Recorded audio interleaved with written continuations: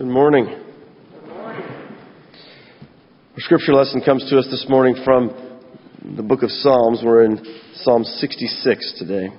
Shout for joy to God, all the earth. Sing the glory of His name. Make His praise glorious. Say to God, how awesome are your deeds. So great is your power that your enemies cringe before you.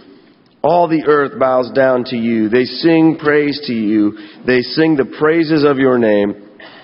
Come and see what God has done, His awesome deeds for mankind. He turned the sea into dry land. They passed through the waters on foot. Come, let us rejoice in Him. He rules forever by His power. His eyes watch the nations. Let not the rebellious rise up against Him. Praise our God, all peoples. Let the sound of His praise be heard. He has preserved our lives and kept our feet from slipping. For you, God, tested us. You refined us like silver. You brought us into prison and laid burdens on our backs. You let people ride over our heads when we went through fire and water. But you brought us to a place of abundance. I will come to your temple with burnt offerings and fulfill my vows to you. Vows my lips promised and my mouth spoke when I was in trouble. I will sacrifice fat animals to you and an offering of rams. I will offer bulls and goats. Come and hear, all you who fear God. Let me tell you what He has done for me. I cried out to Him with my mouth. His praise was on my tongue. If I had cherished sin in my heart, the Lord would not have listened. But God has surely listened and has heard my prayer. Praise be to God, who has not rejected my prayer or withheld His love from me. Let's pray for Pastor Mike as he comes. Lord God, you have called us to this place today, and you have called Pastor Mike, Lord, indeed, to come and share these words. And we ask today, God, that your Spirit would fill him today. Lord, as he is preparing to go later this week to a jurisdictional conference and for a little bit of summer games, God, we know that you have put much on his heart. But today, God, you have put this message at the center of his heart. And we pray that you would be with him as he preaches these words boldly and mightily. And that you would give each of us here words to hear and hearts to receive. It's in Jesus' name we pray. Amen. I do also want to just take a moment. Thank you for all your prayers for summer games and for me going to jurisdictional conference. And I just want to shoot this out for you for your own research. I am part of what's called the Wesley Covenant Association. I'm one of the endorsers of their ministry, which is a theological position. And also, and if you want to see what that is, look up Wesley Covenant online. I encourage you to do that. You'll see a little bit about what's going on online, and I think where the future of our denomination needs to turn itself. So be praying for that and take a understanding of that. It's called Wesley Covenant. So John Wesley Covenant, pretty easy stuff. And before I go right into the sermon, let's just take a minute and let's acknowledge kind of the heartbrokenness of our world right now. We hear news stories of people being killed and violence being done by people. And of course, we pray for law enforcement. We pray for families that have lost people. We pray for the brokenness of the world, because it seems like every single day, we hear of a different shooting that's happened. And I know that good ideas are great and legislation can help. And I'm your pastor. And I feel that the real solution to all this is a spiritual solution. That if people would fully and completely lean their hearts into God, then we would do as the Lord encourages us to do, which is love one another and not have to do away with others because our ideologies, our viewpoints are different. So I'm asking you as people to join with me before I preach the word that Keith read a few moments ago, to pray for our world and that hearts might be healed, and that in your grief and mourning, which I hope you are every time you see that someone was shot or these kind of things, that you'll put yourself into God. Let's take a minute. Let's pray. Stop us from all the noise, Lord. Stop us from the swirling words of a 24-hour news cycle, as we call it. Because, Lord, when lives are lost, that's not news, that's pain. That's brokenness. That's despair. Lord, let us spend as much time praying for a solution as we do hearing about the problem. Let us make sure, Lord, that to the fellow men and women in this world, that on your behalf, because of your movement in our lives, we do act kindly and appropriately. Lord, let's pray for every broken heart and every broken mind in this world, that they might come together as one, that they might be made whole, that they might find other pathways than violence to solve whatever breaks and aches within them. In your name, Lord, we humbly pray, because we know you want the world to be loving, and if it be your will, make it so. In Jesus' name we pray. Amen. We are walking through the Psalms, if you're new among us today, this summertime. And we're at Psalm 66. And I start with a little piece from a guy named John Ed Matheson, pastor of a giant church in Mobile, Alabama, giant United Methodist Church, Fraser Memorial. And one Sunday morning, they were having a bad snow and ice storm in Mobile, Alabama. Now, if you've ever been to Mobile, Alabama, when it's snowing or icy, you want those people not to drive. Right? When State Farm Insurance wants them not to drive. Grinnell Mutual wants them not to drive. Nobody wants them driving on that kind of bad weather because they don't know how to handle it. And so they had canceled services at the church, but John Ed lived, his parsonage, just a couple blocks away. So he walked down to the church that particular Sunday morning thinking, well, we've got some hardy Methodists around here. Surely someone would come. Most of them had heard the news, but when he got there early in the morning, a few minutes before 8 o'clock, he walked up, slipping and sliding his way. There was Gladys, 85-year-old Gladys, standing outside the door she normally entered in, though there wasn't a car in that magnificently giant parking lot. That's something I coveted. She stood there waiting to get into worship, and he walked up to the door and said, Gladys, what are you doing here?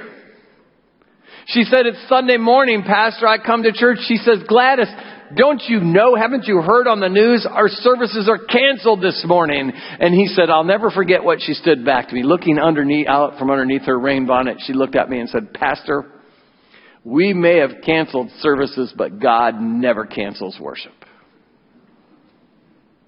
Amen. God never cancels worship. Worship is always ongoing because here's the thing. Worship matters to God. Worship matters to God. God loves worship. Worship is intimate relationship with God. It's when God and we come heart to heart, breath to breath, face to face. See, worship recognizes God's role in creation, and worship brings joy to God. So you have to understand that God is the Father of the entire family of humanity. And when people come to worship Him, it's as if all of His kids are in the same place. And if you've ever been part of a family reunion or something like that, one of the joys of that is that we're all in the same place. And when all the hearts of God's people turn to Him, it brings joy to Him. So when a single heart turns to Him, God grants them reconciliation and reconciliation in the family. See, worship really matters to God. And secondly, worship really matters to people.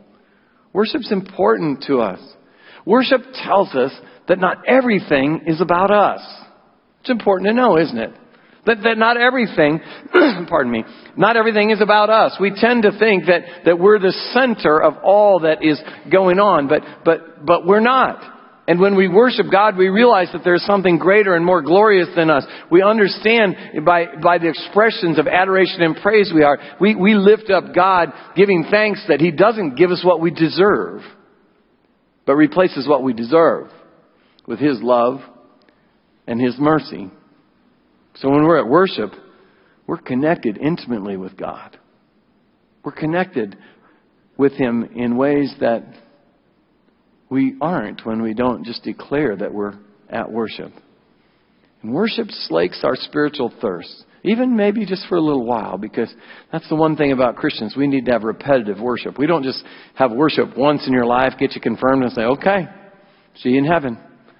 Because we need our thirst slaked time and time again. Now, those two things are true. And let me go into why we need to talk about this today. Because worship is more than just showing up. Worship is more than just showing up. Worship's a lifestyle that includes a number of things. See, worship is not songs, no matter how magnificent they are. Worship is not fantastic sermons, no matter how prolific they are in the movement of your heart. Worship is not simply reading the right scriptures or praying prayers. All those are elements in worship. But them in and of themselves, they're not worship, because you can hear all those things. And frankly, I've spent many Sundays before I was a pastor, and maybe some since I've been a pastor, when all those elements were present. And yet I failed to worship. And I would contend that there are people that are here in this place that have been to activities, that have been to worship services, a worship time here where the right scripture has been read, maybe even the right one for your heart. The right prayers have been said. Probably a pretty good sermon was laid out. Songs were sung. And yet you failed to worship, even though you were at worship, because you truly weren't there to worship God. There's a lot of things we need to understand, that worship is not the elements of worship. Worship's the spirit of worship. And worship's not a feeling either. Sometimes people say, when I'm at worship, I just feel, you can feel the same way at a lot of different things. I was at a concert a few years ago. Paid $85 to go to it. And when the last song came out, all of us that love that band, I'm standing at the top of the Bradley Center in Milwaukee. Can't light, matches anymore. So we all hold our cell phones up and we're all doing this, right? It was a pretty good feeling because Fleetwood Mac was playing what I like. I was connected with the person over there and over. Well, I was married to this one, so that was good. But, we're swaying like this. I said, that kind of a feeling, you can replicate that in a lot of different ways. Because I thought to myself, well, in my spirit, I've felt this way standing in here, or at camp, or some other place. So worship's not feeling. See, worship's a lifestyle. And worship's a lifestyle that I'm going to share with you today. I think that includes 6 things. The first is surrender of our lives. We have to specifically put distractions away. Yesterday morning, I had a funeral of one of our members of our Marion community, and right before the funeral director comes into a small room, and I'm going to lead the family in prayer, but the funeral director comes in and he says, all right, pulls his cell phone out, and he says, all right, everybody, take these out. Make sure you turn them off, because a lot of you people have interesting ringtones. And you don't want that in the middle of your mom's funeral. I know now somebody's phone's going to ring, but and we're going to all be doing, the Macarena or something like that. But the fact, what he was telling us is, we need to put this stuff away so we won't be distracted. And the same is true with us in worship, whether it's here or some other place. We need to mentally and appropriately say, I'm going to take distractions out of my, because a lot of us have spiritual ADD. Just during the time I was telling you that story, you drifted off somewhere else. Right? We have to take distractions and put them away. We have to say, I don't need to think about what I'm going to have for lunch. I don't need to be concerned that Mike might preach a couple minutes too long and make me late to my engagement at Perkins this morning. He'll make more tables. We need to put our distractions away and completely be in worship, not simply at worship. You understand the difference, right? We have to surrender our ways and our lives in such a way that we're in worship, not simply just present for worship. Secondly, we need to put our focus on God. You understand, as do I, but it's hard, that our likes and dislikes, our preferences and priorities are inconsequential to God. They're inconsequential to the worship of God. When we put our focus entirely on God, it means that when we came here, we desired to honor God. And we put extravagance into that honoring of God. Let me just ask you, I know that this will be rhetorical because you probably won't shout out. But it's really important for us to do a little bit of an analysis of our hearts when you think, what was my morning like? It's still relatively early in the morning. For our high school kids, it's really early in the morning. But some of you, it's still relatively early in the morning. What did you go through to get here today? How many of you woke up and said, I got to put myself together in such a way that I can completely focus on honoring God during this period of time today? I would think that some of us were more concerned with ancillary details of our lives, with where my hairbrush is, or why can't I find my car keys? And do I have enough time for that second cup of coffee? Do I go? But you see, when we put our focus, the lifestyle of worship is, did we come extravagantly prepared to honor God? Did we put everything else aside? Third, to have a lifestyle of worship, we need to move away from the center of our own attention. That's a hard one for human beings, because we know ourselves pretty well, don't we? We're pretty clear about what we need, about what we want. But I want you to hear this again, because we've said it here before. Worship is not for us to get something, to be entertained, or to get therapy. Pastor Keith and I and Vicki have all met many folks who have said something like, I don't get anything out of worship. Oftentimes it's when they've left our church or gone somewhere else. I just don't get anything out of it. I want it to be clear here that worship is not for us to get something. There's this new thing. It's a new thing about worship. A lot of churches are pursuing this. It's called MTD. Actually, without knowing that term, MTD, Keith and I and Vicki and a lot of you have been trying to avoid this, have been pushing back against this for years. MTD is this. It's called moralistic therapeutic deism. In a lot of churches, that's all they do. Moralistic therapeutic deism. You know, it's pretty simple to break that down. What's moralistic? Well, we just come to church and we tell people to be good. Just to go out and be good people. Just be moral. Don't kill anybody. Don't flip the guy off that cuts you off in traffic. Be nice person. You know, let the older people step in front of you in the buffet line. Help them if you can. Just be a good person. That's moralistic. What's therapeutic? Therapeutic means that you come to church and the people up here try to make you feel good about yourselves. As if that's the main goal.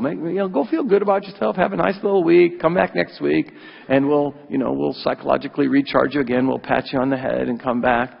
And lots and lots of churches do that. They spend all their time saying, do good things. And I mean, the reason that we make sandwiches for kids, it's not because we want to do good things. It's because God has possessed us to do extravagant things. The reason that we hope when you leave worship that you feel better spiritually or some deep way psychologically in your soul, it's not because we've told you, hey, everything's okay, it's going to be good, but because God is moving you in such a way that you can say, through it all, I can trust in God and things will grow up. And deism is simply that there's a God out there, but this God, creates us and kind of watches over us. He's our homeboy, we get a cool tat of him and all that kind of stuff. More moralistic, therapeutic deism. You can do a Google search on it and do a lot more, but really what it is, it's a new version of that old book from the 70s. I'm okay, you're okay. And the center of the world is you. Because if you're okay, then your world's okay. Worship does not concentrate on what you get. And just so you know, it won't as long as we're the pastor here. It won't. Worship centers on giving. Worship is completely centered on giving yourself in worship. And when you look at the Psalms, look what they tell you to give. You know what? If we did Israel worship in here like the Psalms, you would hate it. Shout for joy, all the earth. Clap your hand. If I came in here next week and said, all right, we're changing everything in here. We'll stay traditional. But when we sing, you got to go, whoa, whoa, chap, chap, chap. The chosen frozen among us, we would shatter. No, not going to that kind of church. But it's not about methodology. The point is, we sometimes will go somewhere else and worship and say, well, their worship's so much cooler. Well, it is for them. Since my daughter married into a different culture, it's interesting when you're in the same place at the same time. I'll give you an example. We were at a place where there was a lot of worship music going on one time. And my son-in-law's family, who's African American, man, when the music starts going, they're like, they're dancing. Now, white folks like me, and I'm so white you can almost see through me. I get that, right? The music starts hopping for us. When we're really emotional, it's kind of like this. Right? So I don't know which one's right, which one's wrong. The methodology's not what's important. It's the fact that we're moving into the worship, that it's not the method. The point is, you got to get all in. You got to put yourself all in. Even if you're, if I said raise your hands and you got to this high, right? Maybe that's as far as we'll go. But the point is not our emotionalism. The point is not some methodology. The point is to put ourselves all into worship, into the essential, vital, indispensable, defining heart of worship. Because that's the experience of being with God and centering all of our attention on God. And a lifestyle of worship, fourthly, includes personal sacrifice. Hebrews 13 says, therefore let us offer through Jesus a continual sacrifice. That's giving ourselves. A continual sacrifice of praise to God, proclaiming our allegiance to His name. We have to sacrifice our feelings. We have to sacrifice our fears to concentrate on our relationship with God. And fifth, to have a lifestyle of worship. It means moving toward God in the face of pain and loss. Do you ever notice, I'm a football guy, so when you're watching football, do you ever notice how much easier it is to praise God after scoring a touchdown? You never once seen a guy go out of bounds after dropping a pass, break down and say, dear God, thank you for letting me miss that pass. Amen. Right? They praise God when they win because it's easier for us. We don't maybe score touchdowns, very many of us anymore. But it is easier to praise God when things are going well. Many, many, many people I know, some of us even in here, maybe even me from time to time. Many of us move away from God when life gets tough, not towards Him. We move away from God when life gets tough. But understand your biblical examples. Notice what David does. David, when his whole life is a mudstorm, when he has this baby, it's born, it's a bad birth because it's with Bathsheba and all that kind of stuff. But when that baby dies, David doesn't go forlorn, walk out into the long depth valley of Israel. Nah, he rips his clothes, gets himself prepared and goes and worships God. He moves towards God when things are hitting the fan, not away from God. Which is the example for us. We must be able to say, I have so much pain. I have so much sadness, or I have so much embarrassment. I need to be close to you, God, not far from you. I got so much pain. I got so much sadness. I got so much embarrassment. It seems to be just pouring out. It seems to be, to me, that's all people see when they see me. And I need to be closer to you, Lord, not running from you. See, worship, a real heart of worship is moving toward God. And moving towards God's people. Even in the face of pain and loss. And six, the lifestyle of worship includes celebrating God for who He is and what He has done. You really need to embrace the personality of God with no asterisks. Don't say, hey, there's a few things about God's personality I just don't like, so I don't want to tend to those. And we really need to embrace the character of God. Again, with no asterisks. Don't say, well, I really love God except for this whole deal about forgiving bad people I'm not a big fan of. No, we can't have that. We need to celebrate God for who He is and what He's done. And so the remainder of minutes I want to spend on that. That begins with thanking the Lord for what He's done yesterday. We thank God for what He has done yesterday. We don't overlook the operations of His hand, just because we didn't see it happen. We thank the Lord for yesterday. See, I'm a big fan of coffee. You probably knew that, some of you that know me. And I love Dunkin' Donuts coffee. Do you love Dunkin' Donuts coffee? And I said to somebody last week that's half my age, I am so excited. As a matter of fact, I ripped it out of the newsletter, posted it on Instagram. I'm so fired up about this. I said, I'm so excited that Dunkin' Donuts is coming back to Marion. And they said to me, there's never been a Dunkin' Donuts in Marion. I said, au contraire, young feller. Because back when I was in high school, there was a Dunkin' Donuts right across the street from Country Kitchen, right beside Chuck Kent State Farm Insurance. I know later it became a flower shop and a tanning salon, but there was a Dunkin' Donuts there. It's coming back. Just, young feller, because you weren't here for it didn't mean it doesn't happen. Right? We need to remind ourselves that in the age and the eyes of God, that history doesn't begin with us. We're the young feller. We're the young girl who's saying, well, that never happened here. Us not seeing the mighty acts of God, us not seeing the mighty deeds of renown before we arrive, do not make them untrue. Doesn't mean they didn't happen. I've told this story here before, and I love it so much because it's one of those stories that kind of burns in your memory. We were standing at the Meteor Crater in Arizona. You ever been there? It's this giant crater. It's a mile wide where long time ago something giant hit the earth. Big giant meteor made this mile wide hole. We're standing there taking pictures. We're being all tourists and stuff like that. And this group from New England, and you can tell from the way they're talking and dressed and all that, got there. Mom and Dad are taking their time getting cameras or whatever. This 8-year-old kid comes running down. He stands beside me, at the observatory there. He's like, Dad, Eastern accent, which I can't do. But he says, Dad, get down here. He says, you got to see this, which of course his dad had driven there, so he knew there was something down. He says, Dad, you got to see this.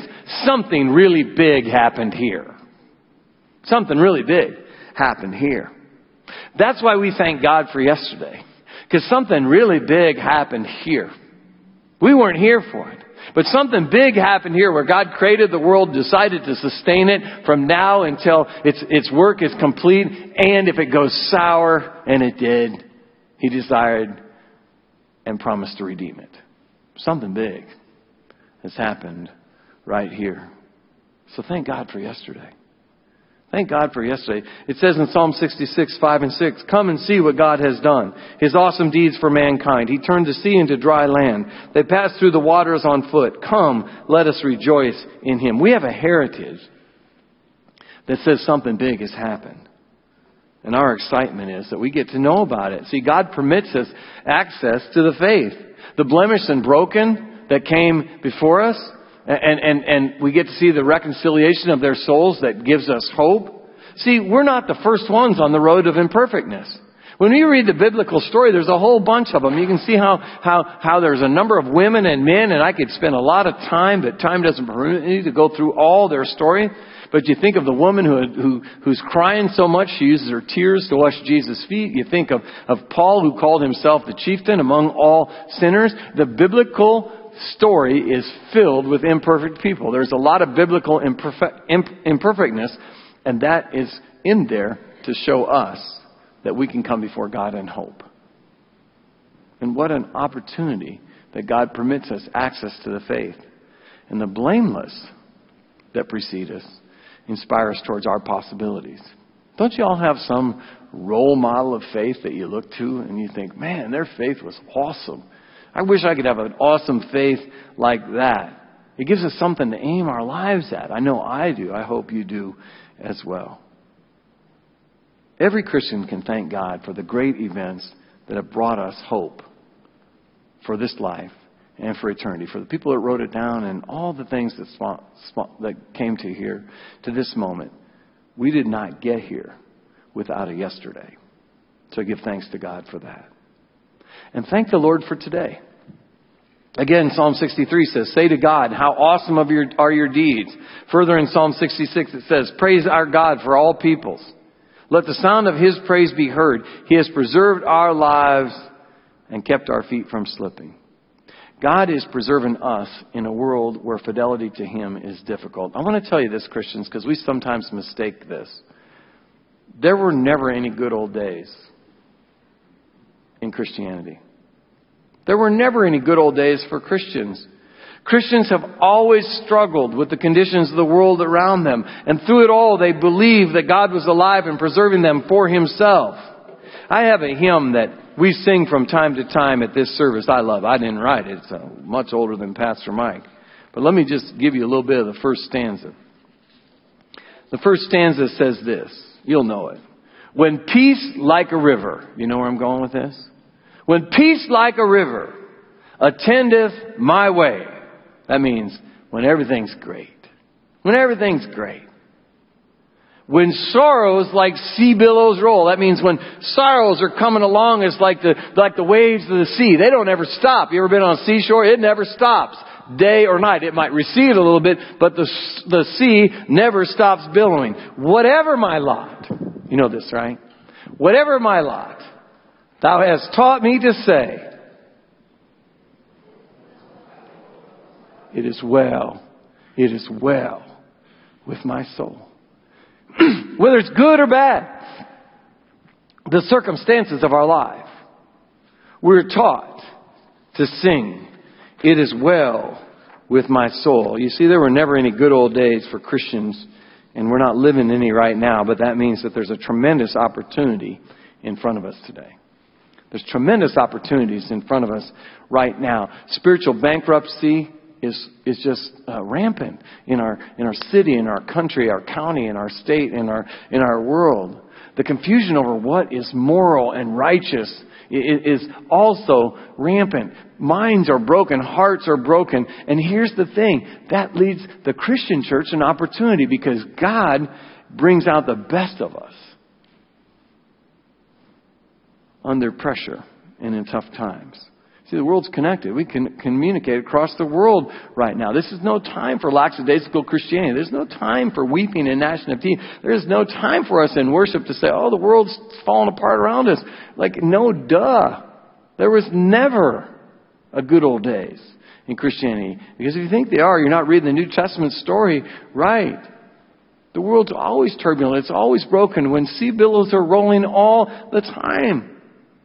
And in the midst of all that, we say it is well with our soul. And we worship and thank Him. Get this. For allowing us to be alive at such a time like this. The only moment we get to live in is this one. We need to give thanks for God for the real opportunity because there are so many people. Tim Keller says we're not living in a post-Christian age. We're living in a post-secular age, which means people have realized that Christianity is rational, that there are things in the world we need. And one of the things that we need is spirituality. So even though we're living in a post-Christian, post-secular era, people are hungry for spirituality. What an opportunity. Guess what we have? That. We have the antidote to the illness that people have. We have the antidote, which means we have a responsibility and opportunity as Christians to share. As we worship, we can share and go renewed to share that with others. Because we have a real opportunity to guide others to salvation and offer change for the world. And lastly, in your lifestyle of worship, thank the Lord for tomorrow. Psalm 66 says, everything on earth will worship you. They will sing your praises, shouting your name in glorious songs. And it goes on to say, by His great power, He rules forever. A great thing is coming. A great thing is coming, friends. The end of the story is known. It's there in the pages of the Bible. It tells us what's going on. It says that God's promises will be fulfilled and His purposes completed. I don't know all the details, neither do the gospel writers, and you don't have to. What we need to do is have confidence. We have to have confidence that God is in control. That is the Christian faith. Confidence that God is in control. Because complete confidence in God allows us to completely and fully be in worship, not simply at it. I invite you, not just in these moments, to be in worship frequently and in many moments outside of here so that you can be God's hope for the world of this time. In the name of the Father, Son, and Holy Spirit, I pray these things upon you. Amen.